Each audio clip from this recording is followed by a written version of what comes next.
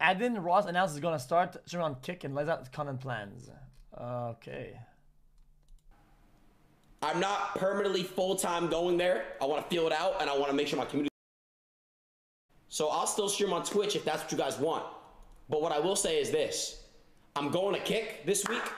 I'm going to be doing Omegle, watching live sports, watching movies, prank phone calls, doing unlimited. We can literally watch porn together. I can jerk off with you. No, I'm still prank phone calls. Celibate. But if I wanted to, we could. No terms of service over there. You guys can say whatever you want in my chat. Nobody. If you listen, I'm not permanently full-time going there. I want to feel it out, and I want to make sure my community fucks with it too. So I'll still stream on Twitch if that's what you guys want. But what I will say is this. Okay, chat. You guys, I don't know much about this. You guys, I don't know much about this. Why would you want that? What's wrong with him? I don't know what has been going through lately. I don't really know what's his deal.